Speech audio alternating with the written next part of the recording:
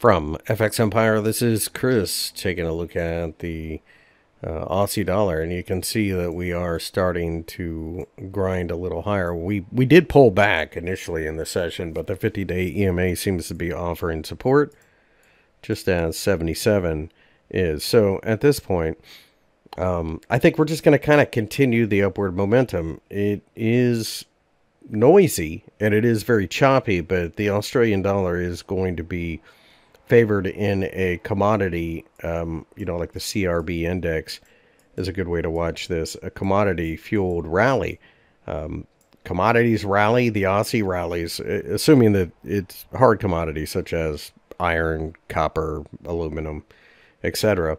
US dollar is on its back foot as well, so this should continue to favor the upside, but it is going to be very choppy and noisy. If you can break above this range here, 80 to 81, this thing could really take off for a huge move.